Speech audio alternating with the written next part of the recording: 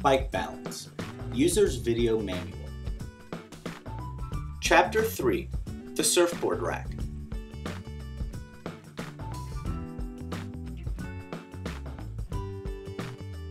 First, place the receptor on the already assembled fork-based unit and tighten the quick-release clamp. Slide the top cradle arm onto the dowel arm so that it points in the up direction. Tighten the cradle arm clamp with the supplied Allen wrench. Slide the bottom cradle arm so that it points horizontally and securely tighten the clamp.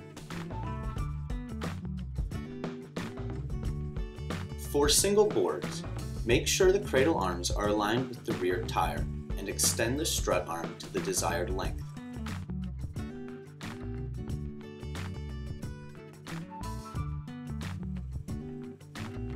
When positioning the surfboard on the rack, rest the rear fin on the lower cradle arm Velcro sleeve.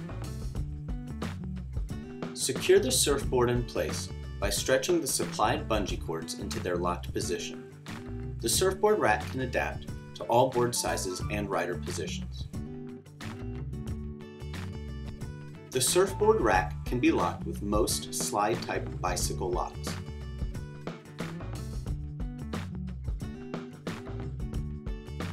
It can even carry multiple boards at once. Chapter 3 complete. Continue to Chapter 4.